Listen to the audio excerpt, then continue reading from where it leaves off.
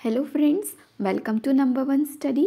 इस वीडियो में हम देखेंगे क्लास 10 की साइंस की टेक्स्ट बुक का chapter number 1 chemical reactions and equation की एक्सरसाइज के क्वेश्चन नंबर 12, 13 एंड 14।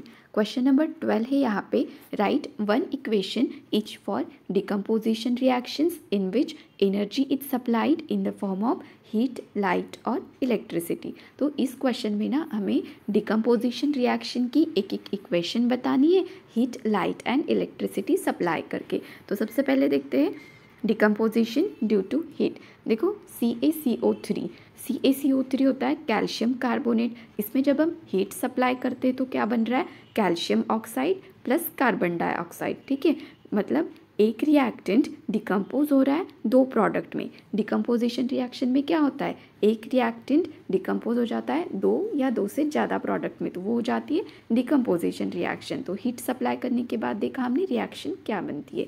अभी नेक्स्ट देखते हैं डिकम्पोजिशन ड्यू टू लाइट।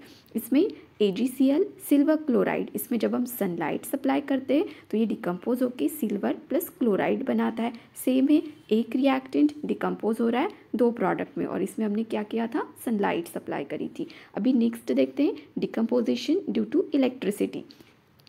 यहाँ पे वाटर H2O, इसमें जब हम इलेक्ट्रिसिटी सप्लाई करते हैं तो क्या होता है, इलेक्ट्रोलिसिस ऑफ वाटर होता है, बराबर है। और इलेक्ट्रोलिसिस ऑफ वाटर होके देखो क्या हो रहा है, हाइड्रोजन प्लस ऑक्सीजन बन रहा है। मतलब एक रिएक्टेंट है और दो प्रोडक्ट बना रहा है। फिर से डिकम्पोजिशन रिएक्शन और इसमें क्या कर रहे हैं हम, इलेक्ट्रिसिटी सप्लाई कर रहे हैं।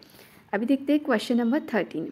क्वेश्चन नंबर 13 है, what is the difference between displacement and double displacement reactions, right relevant equations for the above solution. तो इस क्वेश्चन में ना हमें डिस्प्लेसमेंट एंड डबल डिस्प्लेसमेंट में क्या डिफरेंस है वो बताना है और उनका एक एक एग्जाम्पल।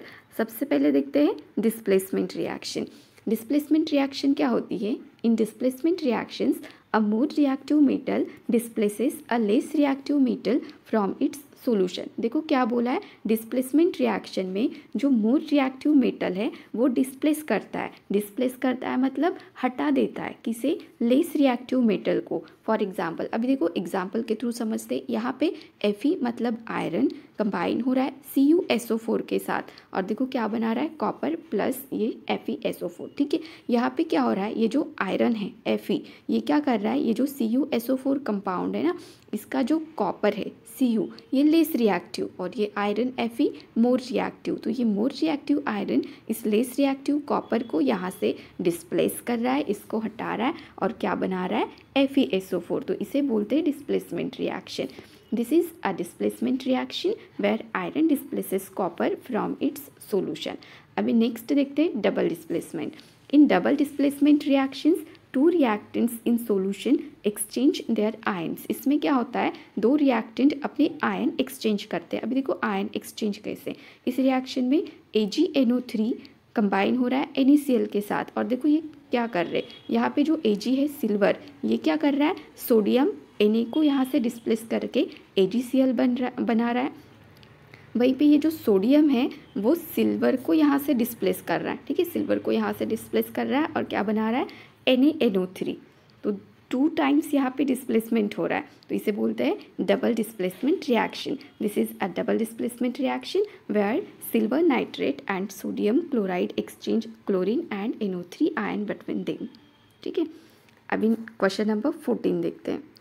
क्वेश्चन नंबर 14 है, in the refining of silver the recovery of silver from silver nitrate solution involve displacement bye copper metal, write down the reaction involve. इस क्वेश्चन में बोला है जब सिल्वर की रिफाइनिंग होती है और जो सिल्वर की रिकवरी मिलती है हमें, मतलब सिल्वर नाइट्रेट सॉल्यूशन को कॉपर मेटल के साथ कंबाइन करके डिस्प्लेसमेंट रिएक्शन यहाँ पे हमें बतानी है। मतलब कैसे, copper metal silver nitrate solution में से सिल्वर को डिस्प्लेस करता है और सिल्वर की रिकवरी मिलती है। ये रिएक्शन हमें इस क्वेश्चन में बतानी है। तो देखो AgNO3 मतलब सिल्वर नाइट्रेट कंबाइन हो रहा है कॉपर के साथ और इसमें देखो क्या हो रहा है, कॉपर मोर रिएक्टिव है और यहाँ पे जो Ag मतलब सिल्वर है ये लेस रिएक्टिव है। तो ये कॉपर मोर रिएक्टिव इस लेस रिएक्टिव सिल्वर को यहाँ से डिस्प्लेस करता है और क्या बनाता है, CuNO3/2। ठीक है, प्लस ट्वाइस Ag और यहाँ पे हमें सिल्वर की रिकवरी मिल रही है। तो बस यही था क्वेश्चन नंबर 14। अगर वीडियो हेल्पफुल लगी हो तो वीडियो को लाइक, शेयर और चैनल को सब्सक्राइब जरूर करना। Thank you.